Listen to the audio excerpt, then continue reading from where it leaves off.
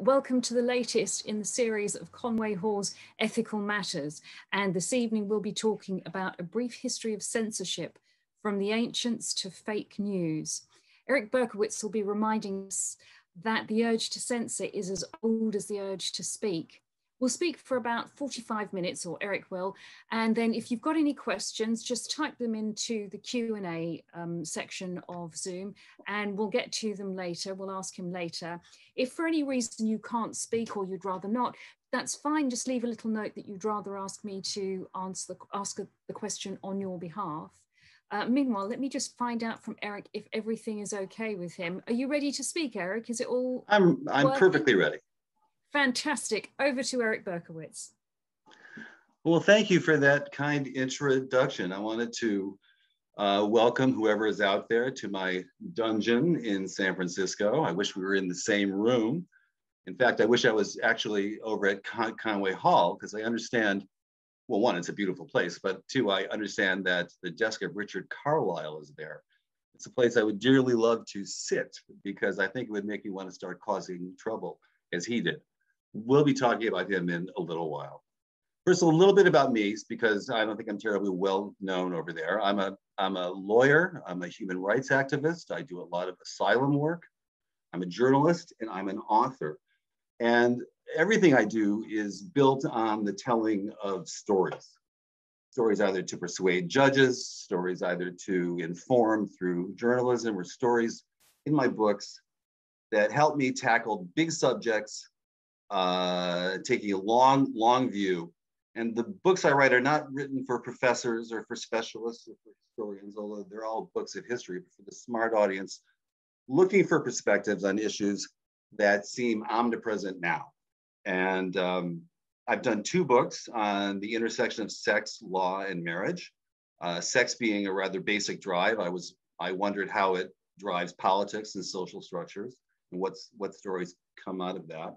And of course, I've done this book on censorship. Now, it's interesting. Just a little while ago, I came upon a quote from an ex-editor of the LA Times, a man named Phil Kirby, who said that censorship is the strongest drive in human nature. Sex is a weak second. I think he's onto something, actually, and I think he might have been writing about my career. Sex goes to how we are, but censorship really goes to who we are and how we arrange ourselves, how we view ourselves and our ideas, how we view the ideas of others, how we arrange really our most basic family, personal, and social structures. How did this book come to be? My editor in the UK, the most extraordinary Lynn Gaspard, was batting around ideas with me and for another book. She published one of my first books. And there was this issue popping up in London, which I knew practically nothing about drill music, which you all know, but I didn't, rather a sort of hardcore urban rap. And YouTube had succumbed to police pressure to take down drill videos. The idea being that the mere existence of these videos was an element of disorder, particularly it might spark disorder by the underclass, some members of underclasses. That caused a lot of controversy, which Lynn clued me into. What's the value of the speech? Is it actual expression? Is it violence, et cetera? And it struck us that these issues always come up as if they're for the first time. Every time one of these issues comes up, it's as if it never happened before. And we looked around and there were no books for the non-specialists dealing with free speech, censorship issues, taking a long view. And we decided to do that. Now, my book goes from the formation of language to Mark Zuckerberg. In fact, the online safety bill that's now winding its way. I don't know how I got that in the last minute, but I did. And through that long time period, the settings change and the players change, but the issues and the themes remain very, very constant. Why is that? Because words and images exert power. And censorship really, really comes from a sense of awe and a sense of threat from words and images themselves. Many in the beginnings believe that words created the world, and words can also destroy it. Words affect us. They cause action. They are action. You know, Ernst Cassirer, the philosopher, said that from the very beginning, words were seen as a mystical primary force from which all being and doing originate. To the Huitoto peoples of Peru, words gave origin to the Father, that is God, and then from that, God created the world. The idea is words first. It's really fascinating. We didn't create words. Words, in a sense, created us. We can't forget the Gospel of St. John, in the beginning was the Word.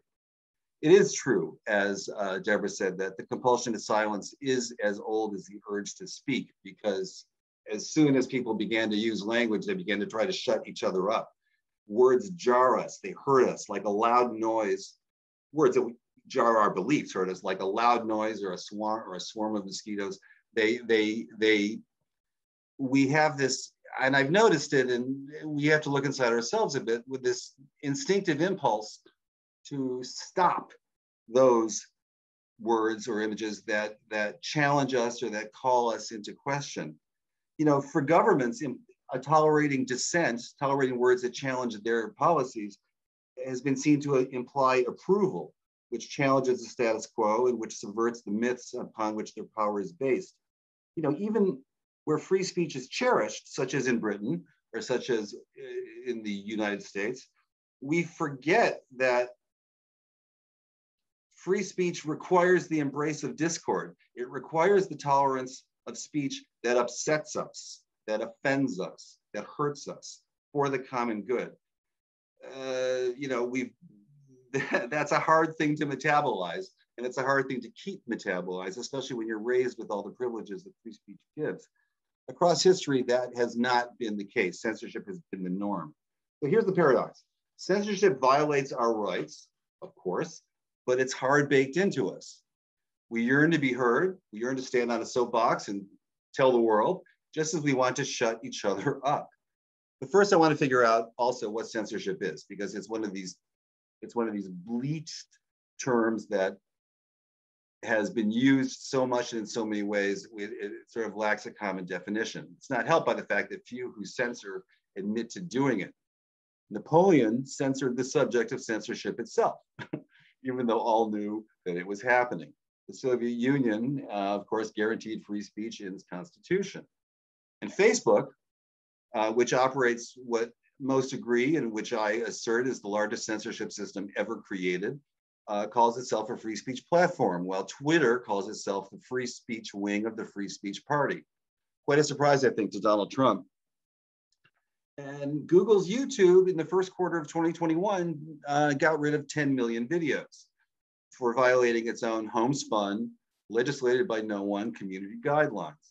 So, you know, censorship emerges from the word emerges from the Latin censeo, which means to judge or to assess, which I think is a good place to start. In my definition, and that's my definition, censorship is one group or person exerting force, some sort of coercive force over others to control what they say, see, read, or write.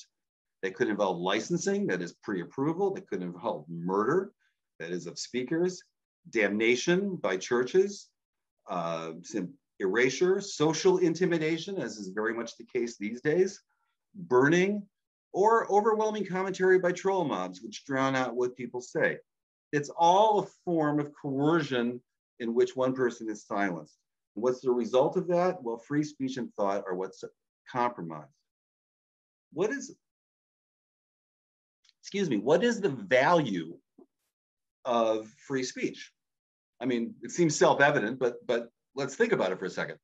Free speech, people have thought about this quite a bit, and there's several ongoing theories. One is that the cacophony of allowing all of us to speak, through that noise, through that food fight, some truth is going to rise up.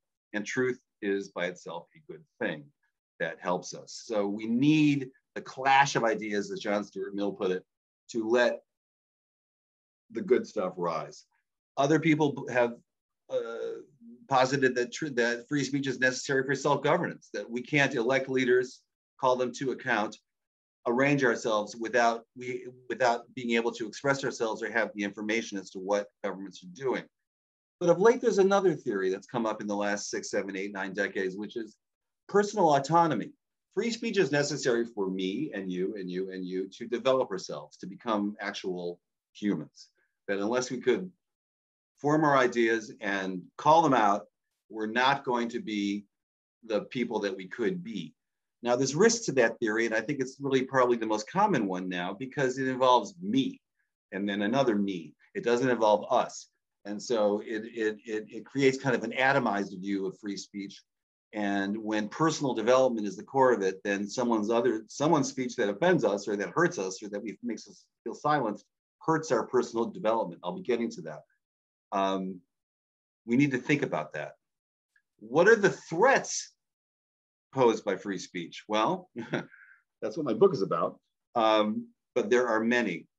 In 1819, addressing taxes, which were passed in Britain to eliminate effectively the popular press, that is the press written for the underclasses, generally by the middle classes, but for the underclasses addressing their concerns, Lord Ellenborough called the whole thing, all the popular press, fake news. He said it was mischief, a purveyor of delusions. And then unless the torrent was stemmed, society will be overturned. The statesman, he said, will be put at the loom, and the politician at the spinning jenny. Oh my God. That is, free speech will turn things upside down. A reactionary French minister called censorship a sanitary measure. This is in the 1820s. Called it a sanitary measure to protect society from the contagion of false doctrines. And in my book, I find that often that free speech is seen as something infectious, particularly in the religious realm too, something subversive, something that gets into our bodies and eats at us. And that's what censorship is often supposed to address.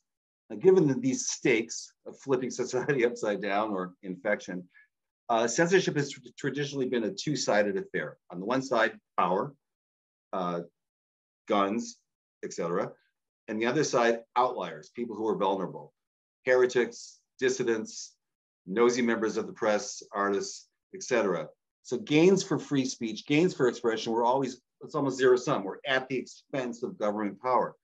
Well, lately we have a third element which I think has changed history, which is the social media platforms, because there are these transnational, which is where the action is, which is where speech has moved. And they can't kill you, they can't arrest you, they can fine you kind of, but they can definitely silence you. And billions and billions and billions of times a day, our speech is ordered, amplified, de-amplified, moved around. And it's not for the good of society, it's not for truth or self-governance, it's for profit. We all work for Mark Zuckerberg. Our online speech is there to create platforms for sales. And that's, something that we really have to contend with. This speech is now being tied to money as never before. And then there's also a fourth element, which is cancel culture, which is people just, getting together and creating enough fuss that one person who speaks might lose their job or might lose their position or lose their enrollment or have some challenge. Or if you're J.K. Rowling, you'll take some grief, but then you'll sell a lot more books for it. Over the last decades, there's been a real shift. The liberal left, to which I belong, has come to see the ones who champion free speech as a check on government. Now we seem to want it. We seem to want censorship to protect us. And we're calling on governments and authorities and Facebook to do that, from harassment, from sexism, from pornography that upsets us, etc. We now seem to want free speech, a check on it. Free speech is seen as a threat, really, totally free speech rather than a good thing. Whereas the right has sort of assumed the mantle of free speech, I think falsely, but they're now the ones who are calling that. It's interesting.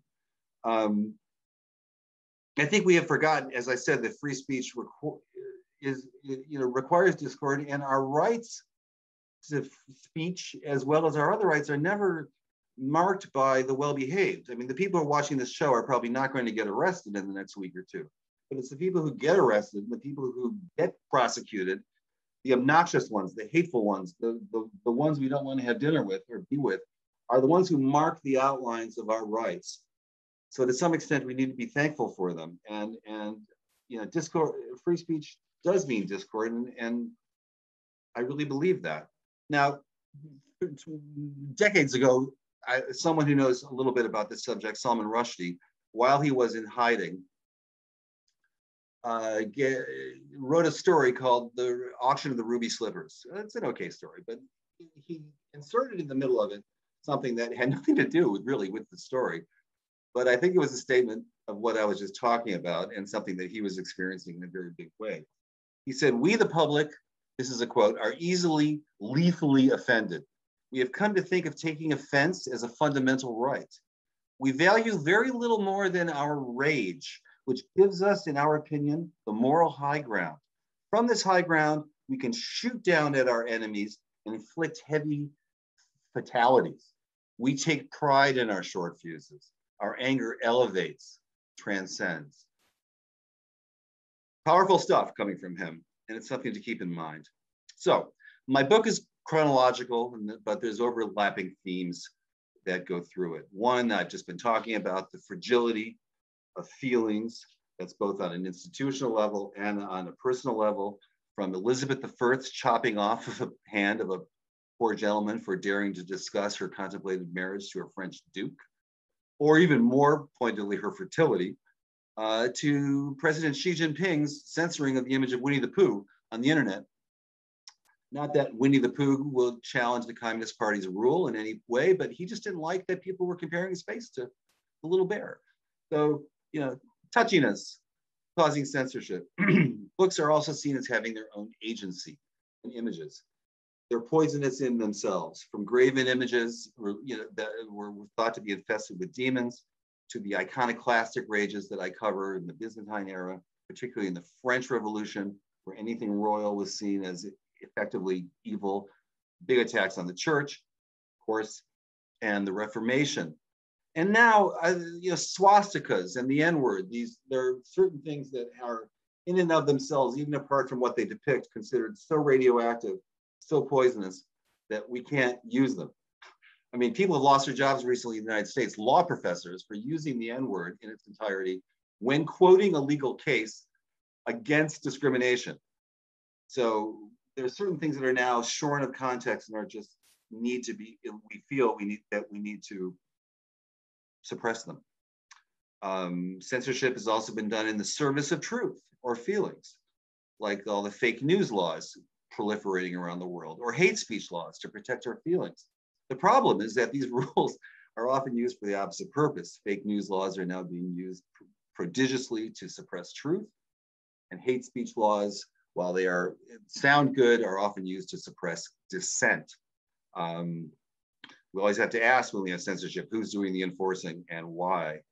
Censorship's also been used to mold or erase the past, such as the Holocaust denial laws. Also, there's a Polish law now that says if you implicate Poles in the destruction of the Jews during World War II, that is an offense. Recently, two historians wrote a gargantuan book studying the collaboration of Poles during the war. They had to publicly apologize, Cultural Revolution style, for that because they violated the law, which was essentially to bar the truth. I also covered the fact that censorship simply doesn't work. In most cases, the ideas survive as to exemplars, and the implication of, and the impact of technology, be it the printing press itself, the telegraph, or social media. But the bulk of my book in this context, and what I'll be talking about, is class aspects. Class aspects meaning censorship not being used to erase speech, but to channel it.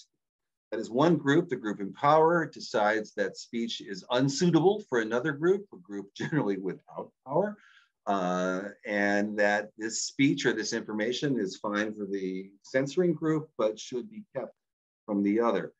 Why? For their own good. Often they're seen as weaker, to prevent them from getting uppity or corrupted. That is, speech is bad for one group, but not for another. And it really goes all the way back. In the ancient world, there was no concept of universal free speech. Well, there was no concept of free speech, but even when speech was allowed, it was always class-oriented. Most pointedly, in the free speech beacon of the ancient world, the ancient Athens, Queen Jocasta and Euripides' Phoenician women lamented that it's a slave's lot not to say what one thinks. Okay, so she was bemoaning her own lot, but the truth is that in Athens, where there was more freedom of speech than anywhere, it was only for a fraction of the population, that is male citizens, slaves, women, foreigners, no speech at all for them. So when Pericles bragged about the freedom of speech in ancient Athens in his famous funeral oration, he was only talking about himself and his confederates.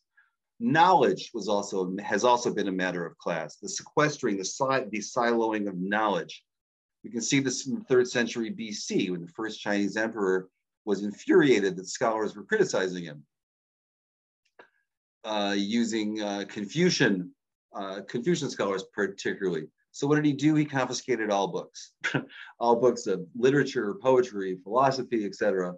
Kept copies for himself and for his confederates, but borrowed them for everyone else. That is, he simply siloed all of the knowledge and all of the thinking to keep it from being used to criticize him. In Cambodia in the 70s, it was a death crime to wear glasses often, or to even to read. And in my own country, in the 19th century, it was a crime in the South to teach slaves to read, that is, to allow them to acquire knowledge. In Rome, of course, the same thing continued. You know, Julius Caesar, for all of his faults, did set up Europe's first news sheet, the Acta Diurna, which was these stone tablets to inform people what was going on in the Senate. His successor, Augustus, didn't like that and stopped it. So that came and went rather quickly. Echoing the 17th century British censor Roger Lestrange, who said he didn't want the multitude too familiar with their superiors. And he focused his efforts on the popular press, what he called masters of the popular style. None of that. Keeping the underclasses, the multitude too familiar with their superiors, not good. Siloing information. Of course, it also arises, it blows up when the printing press is invented in the 15th century, and the Reformation that followed. Printing shook everything at its core. I mean, censorship was self-executing before then. You know, manuscripts were expensive. They were hard to, there were only one at a time. Literacy was obviously quite small. There was very little of it. And so it didn't take too much effort to keep books from other classes, but with the press, everything blew up. There was no more control, really. And it also created sort of a mass teach-in. You know, the first books weren't always classics. They were letter writing manuals. They were primers. They were math primers. There was sort of a acquisition of skills. Now, what did that do? That caused an instant visceral reaction by authority. The Archbishop of Ragusa in 1500, I think, put it well. He said, the world already had too many books. Better to suppress 1,000 without cause than to allow one that should be prohibited. And as collections grew, and as pamphlets, quick draw pamphlets, drove debates, which at a speed that was at what was for them warp speed, new ideas about science or religion or whatever, authorities responded with massive censorship efforts like no one's ever seen. The most famous being the Catholic Index of Forbidden Books, starting in the 16th century, which continued to 1946. But it wasn't just the church. Everyone issued lists of forbidden books. England, Austria, Charles V, France, so on. They all had teeth. You know, the people were killed for it. But at the same time, along with censorship became an instant black market. Once you forbid something, people want it, forbidden fruit, what we call in America the Streisand effect. I won't explain it. But once something is forbidden, you know, publishers instantly told their writers, write anything that will be forbidden. Why? Because it'll cost more. You can get more of a profit. And no one could control everything that was going on within Europe. I mean, there were always borders, there were always limits, and they were porous. So from the beginning, as soon as lists were drawn up, so was a black market. And the king, black marketeer, the king sort of, the first media star, the first illegal media star, of course, was Martin Luther, who used plain language to challenge authority at church authority, particularly at all all opportunities. The press was his weapon. His crowning achievement, of course, was a class crime of translating the Bible into German, into challenging the church monopoly on faith. He was a constant target of constant bans, and he generally responded by burning those bans. I'm not sure I'll have time for this, but also printing created the instant pornography market, mass market for porn, which had never been around before. The unwashed could get their hands on what they wanted, and so the Catholic Index, along with Boccaccio and Machiavelli, you'll find Pietro Aretino, the world's first mass market pornographer, who made great use of that. Anyway, so class concerns continued to pervade censorship into the 18th and 19th centuries. The great British jurist William Blackstone doctrinized it in his commentaries. They sort of became law themselves. He said that the law requires due subordination of rank. So people would be required to give superiors due respect and obedience, meaning that rank, as far as he saw it, was hardwired into British law. And he approved something called seditious libel, which is effectively any criticism of government or authority.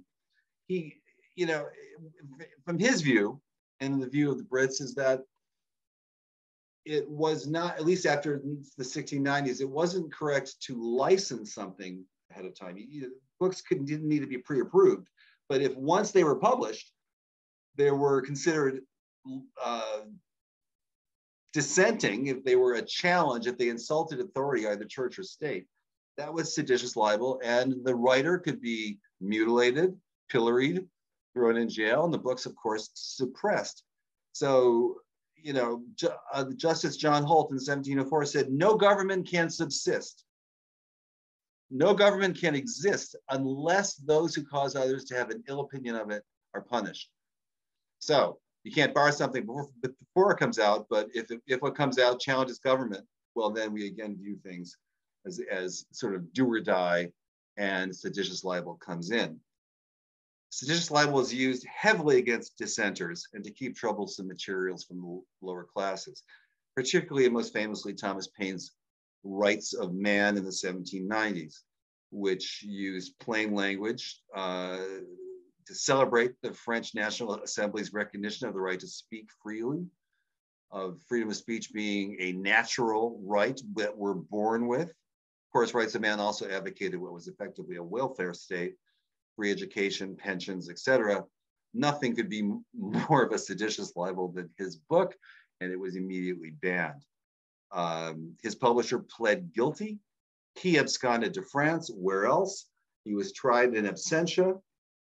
And it's interesting, during that trial, the government didn't hide its motivations. It said that the book was seditious because it was sold on the cheap, and also because it was addressed to those, quote, whose minds cannot be supposed to be conversant with subjects of this sort, meaning,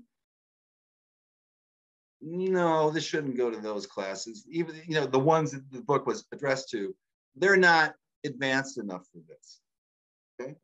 So, of course, he lost, and the trial and the prosecution, however, just juiced sales, and the book was every place. Censorship doesn't work. After the French Revolution and the Napoleonic Wars, throughout the 19th century, which is what I'll be talking about the most from now on, censorship was focused on controlling the media and information as made accessible to the poor. Everything, according to the historian E.P. Thompson, was turned into a battleground of class. And it's really true. I mean, after the American and the French revolutions, and with the revolts that blew up in 1830 in France, 1848 everywhere, 1870 again in France and throughout, there was pressure. And the censorship measures that were prodigious throughout this century can almost be seen as a Rorschach test for the fears authorities felt for the unwashed masses.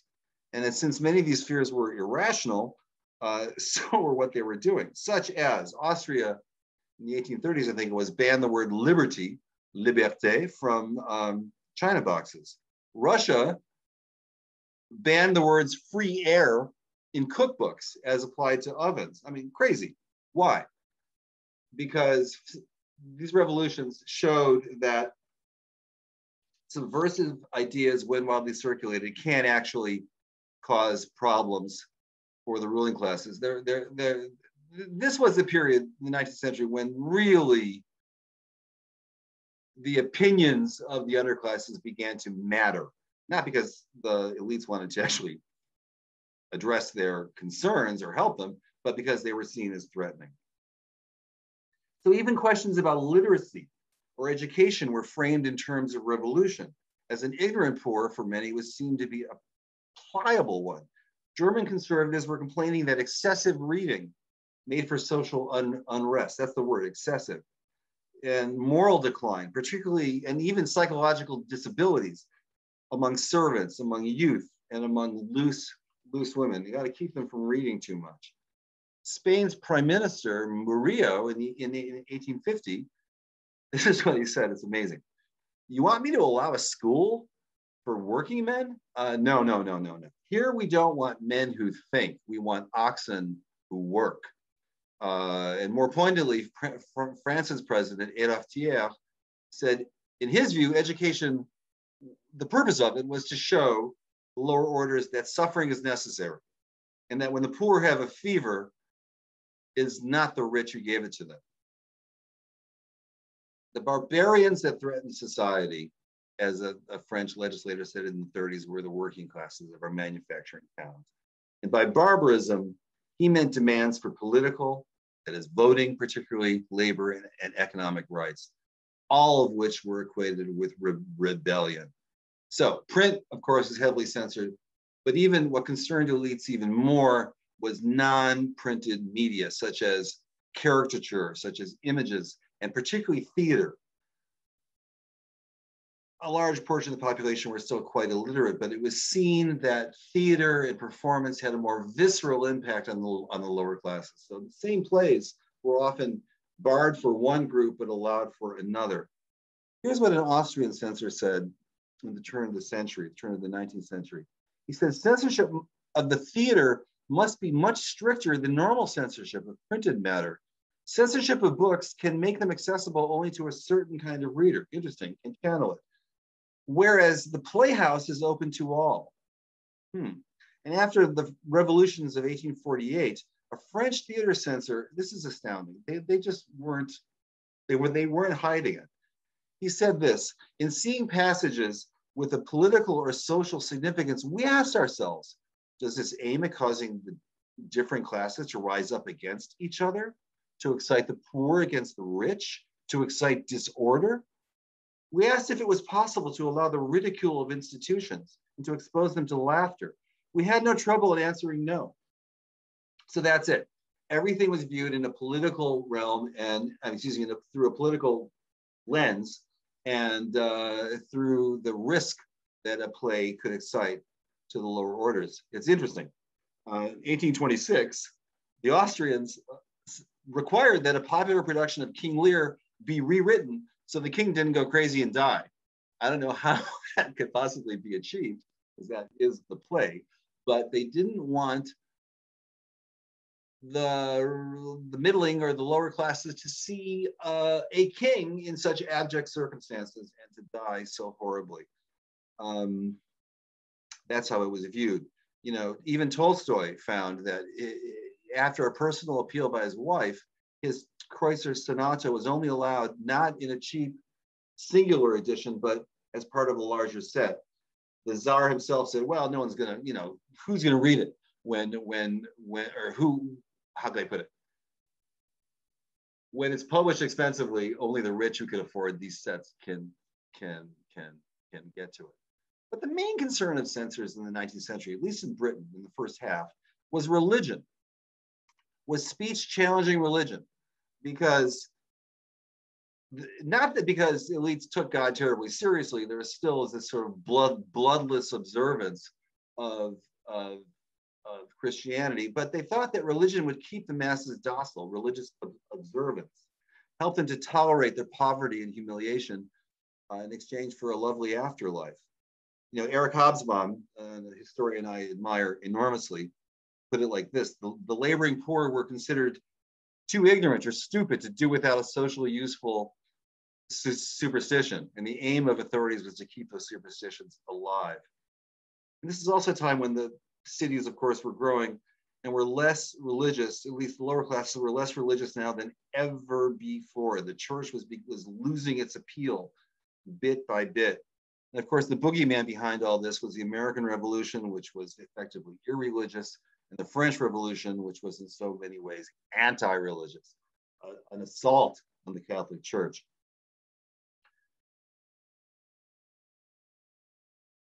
In post-1815, there was a lot for elites to be concerned about. After the Napoleonic Wars, there was a depression. Basically, there was widespread unrest, huge demands, louder demands for expansion of the voting franchise, and the ideas of Paine and others were circulating. And rather than addressing these concerns, the government tried to hold the line, which was done very soon after this century turned, as I mentioned, about taxes on the burgeoning press, restrictions on meetings, other measures, but also through aggressive censorship of irreligious speech, particularly when it made available to the poor. There were actually hundreds of trials for blasphemy against leftist speakers. Also, seditious libel thrown into this, but blasphemy being the main offense. Church and government were seen as codependent, okay? An assault on one being an assault on the other. And not to believe, at least when it was the poor, was to threaten wealth. And the centerpiece of these efforts by the British government was really the Paine's book, Age of Reason, written when he was in France in the 1890s, which really was kind of a blasphemy extravaganza. It attacked the Bible as a collection of lies and absurdities, called Christianity a heathen mythology, and called the Immaculate Conception an obscene tale of a young woman debauched by a ghost. Well, it was forbidden as an infected out product of the French Revolution, and it was the subject of many blasphemy prosecutions. It's interesting. It was even too much for the lawyer who defended Paine in Rights of Man, Thomas Erskine, one of the great attorneys ever. He couldn't take it. It was too much for him. Rights of Man, fine. Basic civil rights, fine. Attacks on religion, So he actually participated in the prosecution of a few people for that book. But the main advocate was, of course, Richard Carlisle. Leonard Levy, the historian, said he achieved more for free press than anyone in English history. I'm not sure if that's true, but if it is not, it's pretty close. He was Age of Reason's biggest champion. He's one of these characters who arises in history who just can't stop. He's one of these people who throws his body against the machine of the state for a cause, no matter what happens to him or really those around him. It wasn't through brilliance. It wasn't through any particularly new ideas. It was through his relentlessness, his impudence on pushing radical speech, on publishing despite bans, on being prosecuted and losing.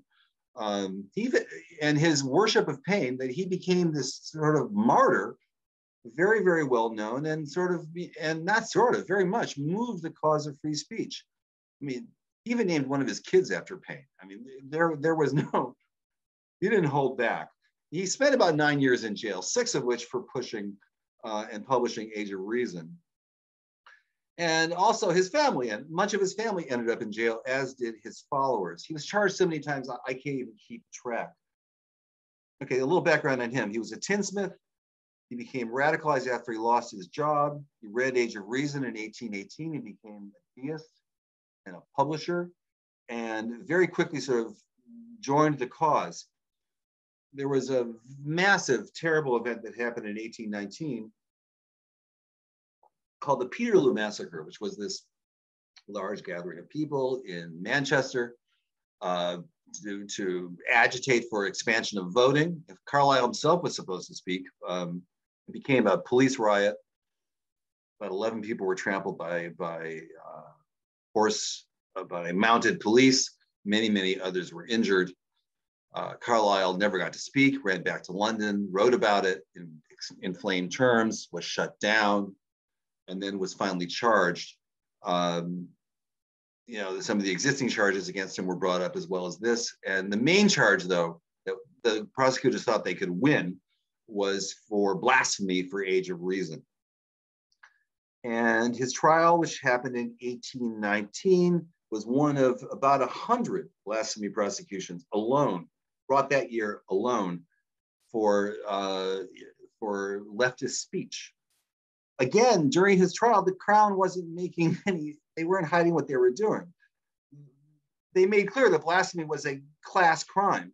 The prosecutor said that the gospel was preached particularly for the poor, to help them bear up against the misery of their misfortune. The rich, he said, could metabolize, could handle pain, but not the poor. When such things got to the poor, he said, the consequences are too frightful to be contemplated. Exactly the same thing Lord Ellenborough said that I quoted a few minutes ago. Just the existence of the speech will turn things upside down. Well, Carlyle never missed an opportunity to make a spectacle, and he tried to subpoena the Archbishop of Canterbury for the trial, as well as the chief rabbi. He also tried to prove that Paine's attacks on religion were correct. The judge was having none of it, absolutely none of it, and said he would not let Carlyle go to the truth of Christianity. But it's interesting. Of course, here's the spoiler. Carlyle lost, but he won for losing, okay? He read the entirety of The Age of Reason into the record. It took him 12 hours during the court. His wife then published, you could publish then court records. His wife then published court records, published Age of Reason as a court record for pennies, instantly sold about 10,000 copies. Okay, you know, he won, he lost for winning, or won for losing. So many of his supporters ended up in jail, as well as his wife, that they ended up publishing a newsletter from Newgate Prison. And finally, in the 1820s, the British government sort of gave up. You know, it was just worn out. They stopped prosecuting the book in the 1820s. And as Leonard Levy said, the British government slowly learned that it had to find a way to tolerate a free press. We were certainly not done at that point, but you know, in the face of people like Carlyle and the others, even the government's going to learn that censorship doesn't work. So by mid-century, blasphemy prosecutions had largely run their course, although they revived somewhat in the 1870s, and this is in the sexual realm. There's one or two more things I'm going to talk about. There was a book circulating, and it had been circulating for years, with a fairly deceptive title called Fruits of Philosophy. It didn't have anything to do with philosophy, unless you consider sexual intercourse philosophy, because what it was effectively a marriage manual, but more truthfully, a birth control manual. Whatever birth control was really effective back then. And the book had been circulating for decades in pricey editions that only, you know, the upper middle class or the wealthy could afford. But Charles Bradlaugh and Annie Besant decided that that was something that the lower classes needed to read. So they published it, a cheap edition, and instantly they were prosecuted for obscenity. What was useful information to the rich became, in the words of the prosecutor, lewd and filthy. Charles Bradlaugh called it out. He said during the trial that it was horrible, that we should be charged for giving information to the poor, which may impunity be given to the rich. Annie Besant argued that this was critical information for poor women to have for their health, to keep them from the constant pregnancies and to keep families at a manageable size, you know, for all the obvious reasons. Well, it wasn't so obvious to the jury or the judge, and they lost their case. It was overturned on a technicality later. I forgot exactly what it was, having nothing to do with the merits. But still, Annie Besant lost custody of her child for the sin of publishing Fruits of Philosophy in a cheap edition. In the later part of the century, in the 1880s, there were prosecutions against publishers for publishing translations of Émile Zola. So books that were okay and not prosecutable when in French, that is, when allowed only to an audience who spoke it, When translated, that is made more available, they became obscene. And even the London Times, this is in 1888, said most would agree that publication of cheap translations of Zola's novels is a grave offense against public morals. Again, it's not the book that changes, it's the audience. And when the audience changes, then the government begins to get interested. Okay, I think I'm about done with my time. I could go on. I've just given you all a taste of a portion of my book. I'd be glad to discuss censorship issues. A full third of the book covers the 20th century and the 21st centuries. I'd be glad to discuss whatever you wish. It's an absolute honor. And I'm going to call up Deborah because she's in charge of all this. Thank you very much for that talk, Eric. It's interesting, and it's regrettable that it actually kind of is an important subject now as well. You would have thought that the major battles would have been fought already. I'm going to open the mic to Nicole, who's asked a question. Nicole, would you like to speak? You're muted at the moment, but if you unmute yourself, you could ask this question. Hi, Nicole. Perhaps she's just run off to put the kettle on. I'll ask. Okay. Pour some for me, please, Nicole. All right, just no, she's not unmuting. Okay, Nicole says, good afternoon. So I'm sure she's enjoying herself listening to you. It seems as if historical censorship was imposed from the top down. Today, it would appear as if censorship is also being imposed from the bottom up, i.e. the media censorship of former President Trump. Have there been any historical precedents of this? That is an absolutely fascinating question, which is making sparks come out of my ears. I don't know if Zoom can really pick that up. Has there ever been censorship from as she said, as Nicole said, the bottom up? I can't really think of many examples other than, John Stuart Mill had a let's talk about this. In the mid 19th century, he published, of course, his seminal On Liberty. And that is one of the most beautifully written books arguing for liberty of speech.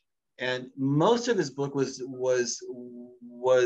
addressed to speech, as Nicole would say, from the top down, that is, to require tolerance from authorities of even obnoxious minority speech. But he also spoke of something called social tyranny, which he said was even worse than tyranny from above, which is the conformity that is formed from our peers.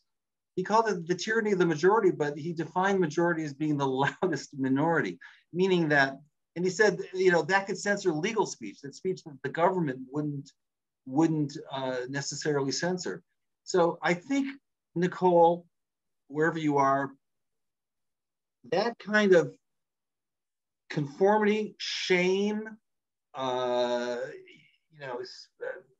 guild level speech from our peers, from those around us, which entrap our minds and keep us from saying things, has always been there. It just hasn't really been recorded as it would be from the government. And I think Twitter, you said from the bottom up, I would put Twitter and social media somewhere between the bottom and the top, somewhere between your average citizen whose speech it hosts and governments which have the authority to fine or kill you. They exist under government authority, but also they transcend government authority. And that's what I think is really driving a lot of things.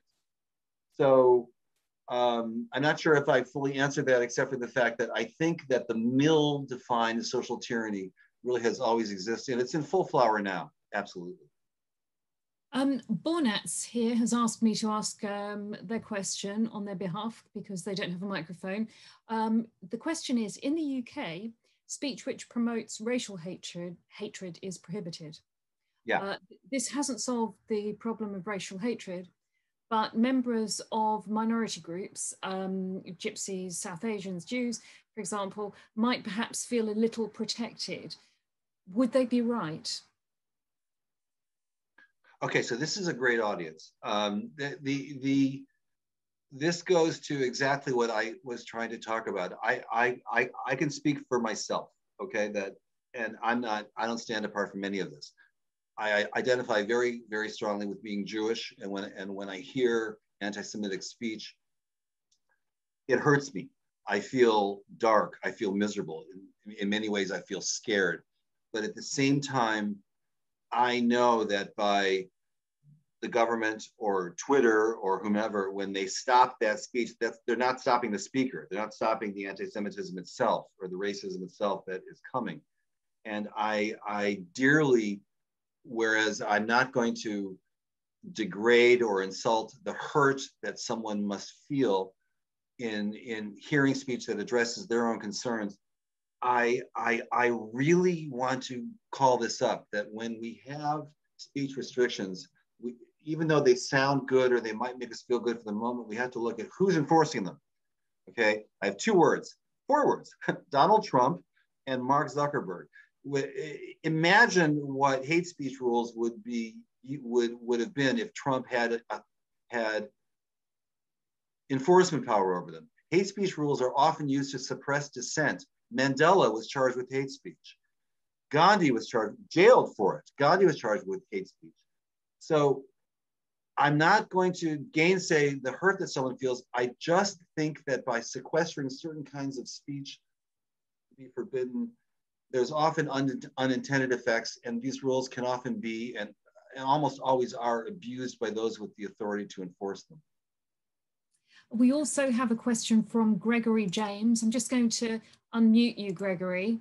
So if you could unmute from your end, and then the floor is yours. Thank you. Hello. Hello. Thank you for a really, really interesting speech. Thank you. Could I just ask, in the UK at the moment, the BBC and Channel 4, public broadcasting services, are being censored and censored by the government. What can we do to try and maintain or achieve a genuine, free, unbiased public service broadcaster? You know, I wish I knew the examples that you were talking about of the BBC4 getting censored, but I have a lot of concerns. And I know that coming from the United States, the way we've conducted ourselves for the last 4 odd years, I don't have a lot of credibility, but speaking for myself, I have a lot of concerns of what's going on in the UK, because there are so many measures going to speech. There's this rule that's being contemplated of having a free speech champion for campuses, and allowing anyone who feels they've been deplatformed to sue universities if they feel that that's been wrong. And you know, that's going to be very troublesome, and that's going to give a lot more power to government over speech on campus than ever existed before. And you have this online safety bill in which there's going to be an affirmative duty to bar what's called lawful but awful speech that might be legal on the street, but would be forbidden because it's potentially harmful to someone somewhere online. You're developing many different standards of speech for the street, for online, for television, and I think it's going to be very, very hard to enforce. I hate to say this, Gregory, but I think that at the price of a lot more discord, the government needs to step back, and it needs to allow more discord, because I think, one, you know, my feelings about Trump aren't a secret at this point. Him being on Twitter, seeing that craziness every single day, I think it was instrumental in getting him, in helping his loss, because his attitudes are right there at the public. When you suppress speech, it's not like the ideas go away. They just go somewhere else and a little more harmful. So in answer to your question, Gregory, I think I can't speak particularly to BBC, but I think that the government, particularly the government in power now, needs to be pressured to take a much lighter hand. It's an interesting point, because of course they have to win elections, and they're not working with the same background culture that you have in the United States of, you know, of the First Amendment. So There are certain things that would be taken for granted in the United States that simply don't run through the culture the same way here. Well, in Europe, it's fascinating. I mean, everyone in the Convention on Human Rights, there's this ringing affirmation of free speech, followed immediately by a lot of exceptions, you know, for a democratic society, et cetera. Yes, I mean, you don't have the kind of bedrock protections that we have, and we have to remember that power's first imperative always is to maintain itself. And whatever they're going to use, whatever rules they have to do that, and that's even, you know, people that we like. That's just the nature of things. And that seems like absolutely the perfect encapsulation to finish the talk on, actually, because that's returning to that theme that you've been talking about throughout this whole talk. Thank you ever so much for joining us, Eric, and thank you for joining us as attendees for Ethical Matters. Remember, we have a very busy program here at Conway Hall, so do keep an eye on the website to join us for the future. Thank you ever so much for joining us, and do remember that, like everybody else for the last sort of 18 months or so, Conway Hall has had a hard financial time. If you've got any spare money and you can make a donation, we would be very grateful for it. Thank you ever so much this afternoon for Anna Sexton doing the tech for us. And thank you behind the scenes to Jeff Davey and Scott Wood, who do an awful lot of organization for all of these. Thank you again, Eric, and we'll see you at the next one. It's been a pleasure. Bye-bye.